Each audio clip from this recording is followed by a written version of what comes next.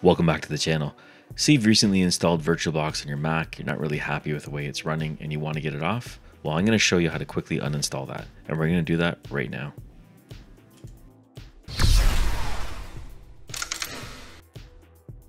Now, before we get started, make sure you subscribe to this channel, and if you're on YouTube, hit the alert notification. So here we are at the desktop. Now there's two ways to do this. One is to use the tool provided by VirtualBox to uninstall it.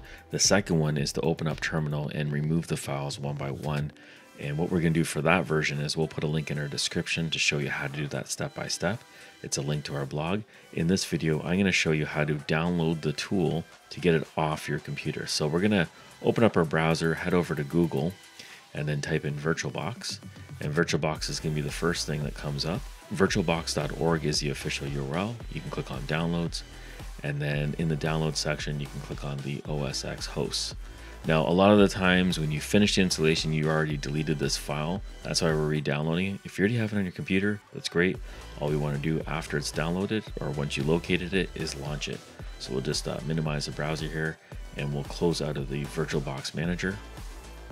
So we're just going to close out of the VirtualBox Manager by going to the menu and then quitting it. So now we double click on the download file, and here is the uninstall tool.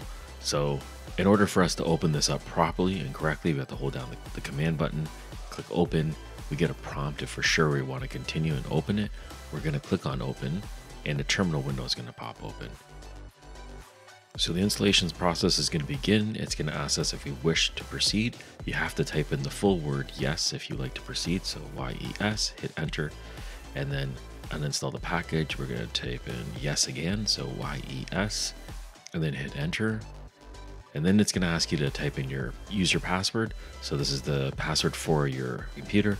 Hit enter, and then the process is complete.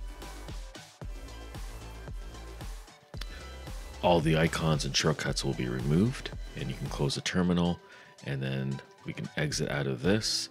As you can see in here in Launchpad, it's been removed. There are no shortcuts for it left. And the only last trace right now on our desktop is the installation package, which is this installation package. We can just drag and drop it into the trash. So it'll eject it and delete it. So that is how you uninstall VirtualBox from a macOS system. I hope you found this useful. If you want to look for the second part, which is to remove it using the terminal, we created a post on our blog, and the link is in the description below. It'll walk you through it line by line, how to remove it from the terminal and remove all traces of VirtualBox on your macOS. So I hope you found this useful. If you did, please give us a thumbs up. Thank you for watching, and I'll catch you on the next one.